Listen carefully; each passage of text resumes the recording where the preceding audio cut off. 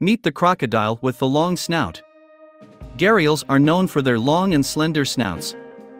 The male gharial has a distinctive bulbous growth at the tip of its snout, which resembles a pot or ghara in Hindi, giving the species its name.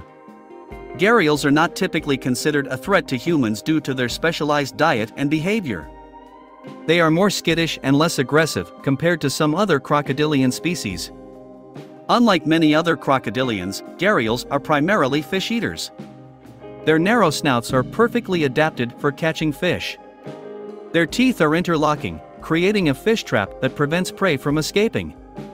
Unfortunately, gharials are critically endangered.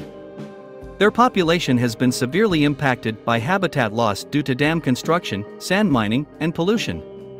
Additionally, accidental fishing deaths in gillnets and conflicts with humans have further reduced their numbers.